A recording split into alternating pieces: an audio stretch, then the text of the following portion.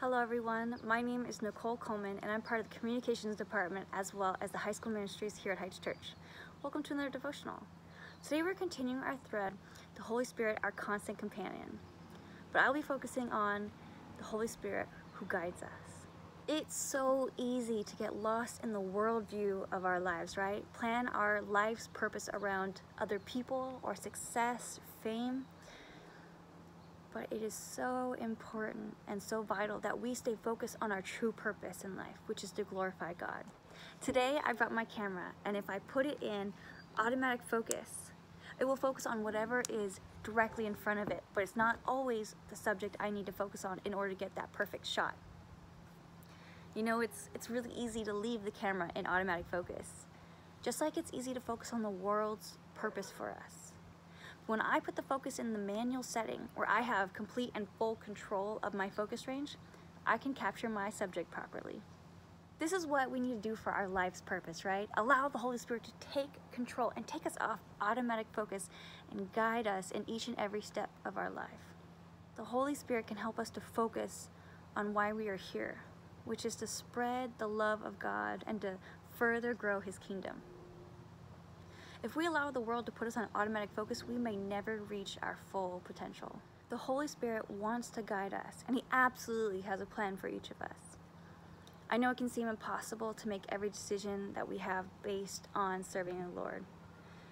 But when we do, He honors us. And when we remember and think of Jesus in His human form, when He came to this earth, He served God's purpose with every step that He took. He wasn't born into riches but poverty, and He wasn't adored but beaten and sacrificed. In order to complete His purpose for God and to be up on that cross so that we all may be saved, He had to listen carefully and stay focused on His Father's guidance and prioritize His actions in order to do the Lord's work. He wasn't focused on His own needs or His earthly needs, but in every single thing that He did, He served His Father in heaven. And He never, ever lost focus. No matter where we are in our life right now, no matter where you're at or what you're doing, you can still fulfill the purpose of God by glorifying Him. Jesus promised us the Holy Spirit's guidance when He left this earth. What a beautiful promise.